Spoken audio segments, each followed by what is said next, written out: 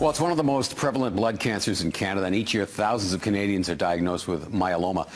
Now a new database is helping both patients and researchers. Joining us with the details is Dr. Chris Venner, hematology expert at the Cross Cancer Institute. Good morning, Doc. Thanks for coming in today. Good morning. Thank you. So before we move on to the database and what you've discovered, the research that you're doing, multiple myeloma, what exactly is it? So this is a blood cancer, cancer of the bone marrow. Specifically, the cells involved are the cells that make antibody in your blood. So everybody makes antibodies. It's part of our immune system. But every once in a while, these cells can go rogue. And so the specific type of cancer that's associated with that is something called multiple myeloma. It's a disease that has fairly widespread effects on many parts of the body, including the bones and kidneys. So, what's the prognosis? The prognosis is unfortunately universally fatal in every patient. So it's not a disease that we can cure. It is, however, a disease nowadays that we can manage quite successfully over a fairly long period of time. How long are we talking? We're talking about between 5 and 10 years on average for most patients, but through that time, the trajectory, I guess, varies from patient to patient. Is it very prevalent in our country? It's one of those diseases that's not common, but also not that uncommon. There's probably about 2,700 new cases that are diagnosed each year. I guess the unique facet of that, though, is that we are doing better with the disease. So it's not so much how many new patients are being diagnosed every year, rather how many patients continue to live with the disease. All right, let's talk about the launch of this database that includes all these people who are suffering from multiple myeloma.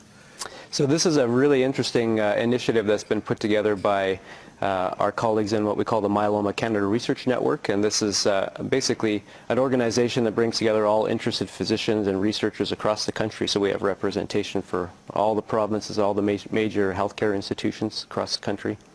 And it was an initiative that's been talked about for a long time, but really what we wanted to do is provide a Canadian bent on all of the data that's out there.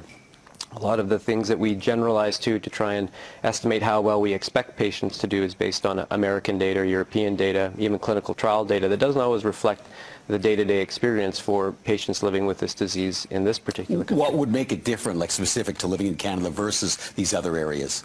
So a big part of that has to do with the way healthcare is delivered. Okay. The provincialization of healthcare here makes drug access slightly different from province to province.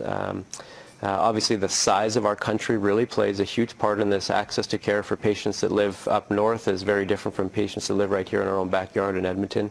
So trying to tease out some of those unique features to ensure that we're best capturing, I guess, the benchmarks for how well we're doing in Canada, and also to inform where we're going to go from here. So obviously this is big for someone like you, who is a practitioner in the field, and for those who do the research. This has really got to help along the way. Absolutely, yeah. It's going to give us a much better snapshot to inform how we want to go forward with the delivery of care here in Canada. Yeah, and as far as the disease goes, like you're saying, you've come a long way with respect to being able to keep people alive and managed for a number of years, and hopefully in the time that you have to work with these numbers, we'll be able to increase that lifespan and maybe even cure it. Absolutely. I tell that to patients all the time is, don't be too focused on how we're doing right now. Focus on the advances that we will hopefully make over the next 5-10 years that will undoubtedly benefit you. All right. Thanks, Doc. Good luck with your work. Yeah, thank you very much. More information, you can call 1-888-798-5771 or visit them online at myelomacanada.ca.